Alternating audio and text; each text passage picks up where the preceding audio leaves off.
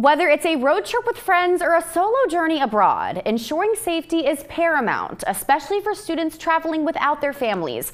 Here to make sure our summer adventures are unforgettable for all the right reasons is Carrie Pasquarello, CEO and co-founder of Global Secure Resources.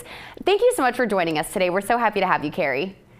Absolutely, Taylor. So happy to be here. Thank you. So when talking about students traveling abroad, sometimes it's the first time traveling without their families. What is the must know before you go?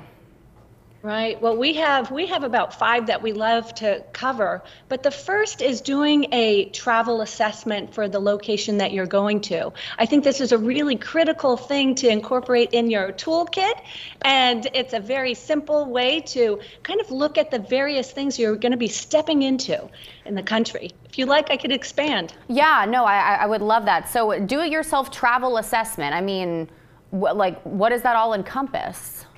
Right, exactly. Well, for us at Global Secure Resources, we focus on 15 critical things you should know before you go. This can cover terrorism, crime, your lodging, environmental issues. But to keep it simple for students when they're doing a do-it-yourself assessment, we want to make it easy. So we say stick with the 5 C's, which is country, city, climate, crime, and culture. So once again, those are the 5 C's. And if you look, we have fabulous resources for open source research. And this can include social media, it can include local news, perhaps the State Department, or even the OSAC, which is the Overseas Security Advisory Council, which is a fabulous resource.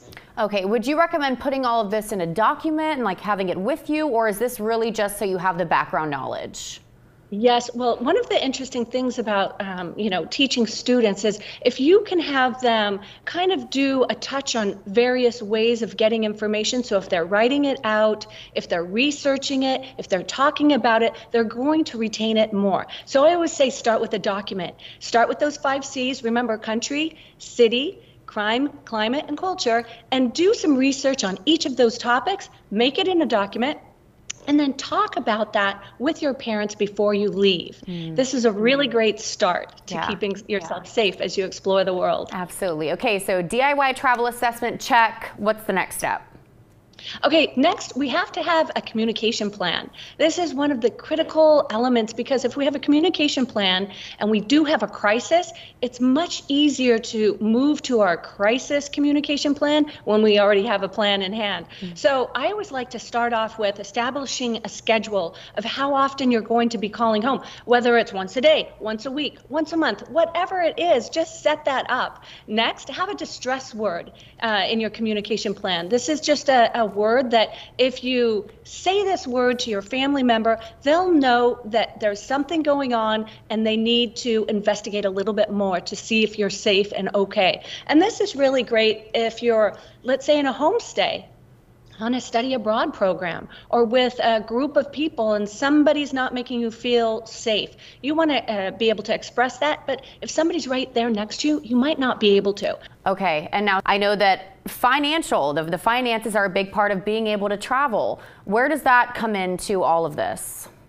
Right. So it's really important for you to have your financial safety in place. And so this means you want to make sure that you're reaching out and talking to your bank before you leave, because when you get there, you want to make sure that you will have smooth access to your funds. You don't want your credit card canceled while you're abroad.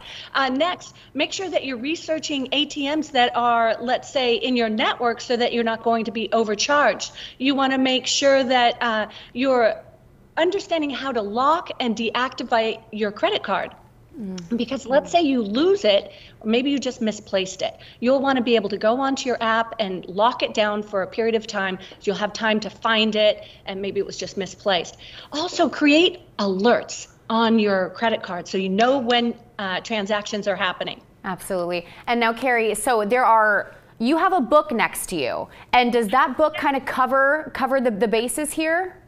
It does, absolutely. So this is my wonderful book, Study Abroad Safety, A Parent's Guide to Safely Sending Your Child Abroad. All of my details about how to incorporate safety into your conversation is all in this book. How wonderful, Carrie. Well, thank you so much for joining us. I will put the information down below so everyone can find out more information about global secure resources. Thank you so much for joining us. It was great talking to you today. Thank you again. Happy travels. Happy travels. We're back in 2 minutes.